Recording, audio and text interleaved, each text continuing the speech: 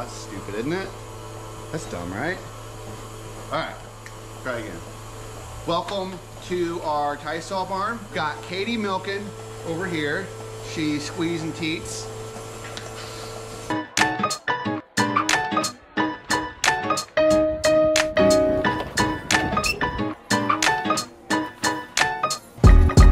Oh, it's snowing like a mother out here. Let's see where we're at. This is the tailgate of the truck. I don't know, I'd say it's probably a good 6-7 inches. So we milk in a tie stall barn, which is a really old way, outdated way, if you maybe some would say, of milking cows, at least in the United States. I think in Canada it's actually like 70%, something like that. I don't know, aren't all statistics made up or something like that too? Anyways, a lot of farms in Canada actually still milk in a tie stall barn.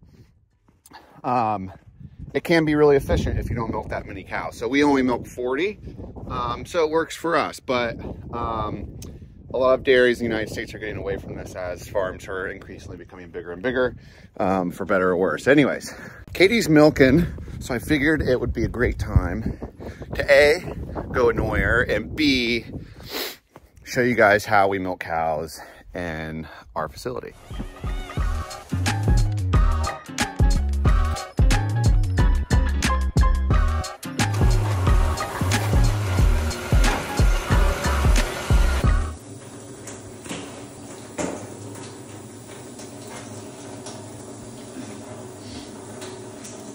Say a granola bar. This time.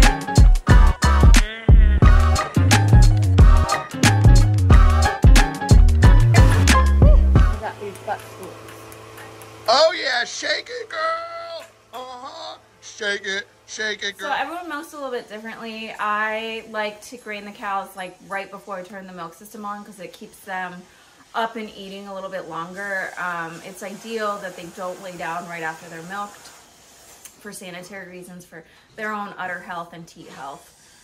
So that's how I do it. So this is our grain auger system. Nice. That's how those piles keep appearing. So the cows know when they're getting grain. They love it.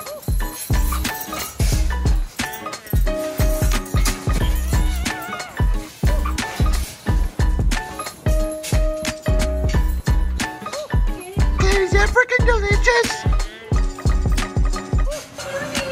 Look at her! Oh my gosh, she's so freaking cute!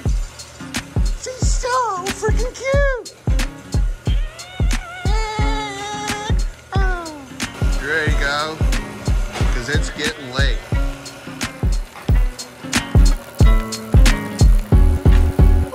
All right, Katie, what's the procedure here at Mayday Farms? So we pre-dip all of the cows' teats with a sanitizing teat dip. We want to let that sit on their teats for at least 30-ish seconds. That allows it to do its sanitizing job. Every cow gets stripped out. That's like a couple of tugs on each teat to get the milk stimulating, going, stimulated, going. So we strip into a strip cup here so that we can see if the cow's having any issues, like mastitis or the milk looks off. Oh, question. If anybody uses these, apparently they discontinued them, which sucks because they're my favorite other than that they suck. But this design, the ergonomics of it is pretty good. So if anyone knows where to get these still, or if anyone's got a plastic printer, what do they call it? 3D printer, and want to hook up a poor dairy farmer, this is what we need. Then they get wiped. Each teat end gets special attention. So everything gets wiped off, dried, make sure there's no poop or sawdust or any other foreign objects. And then we attach the milking unit. Sometimes they get feisty, right, Katie? has to show off her staff.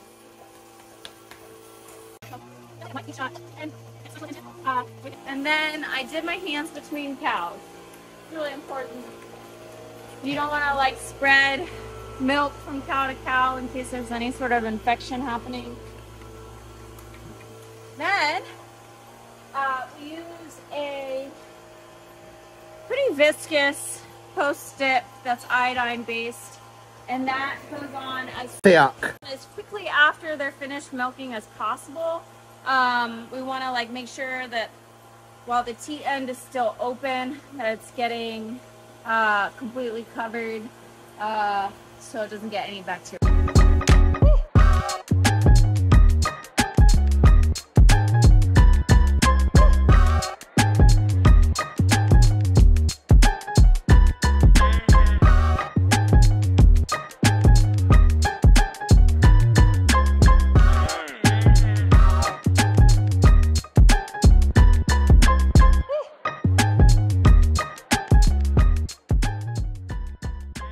Stop milking the cows. Why are you looking at me like that? Wait, okay. We walk and we're the cows. Hey, dude, this is so stupid. What are you doing? Why are you doing that? Look at the fucking fucker on her.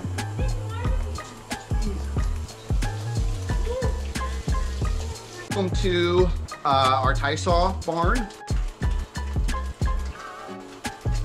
Come on, now.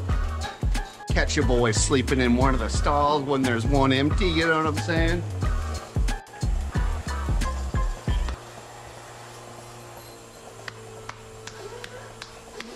I suck at this.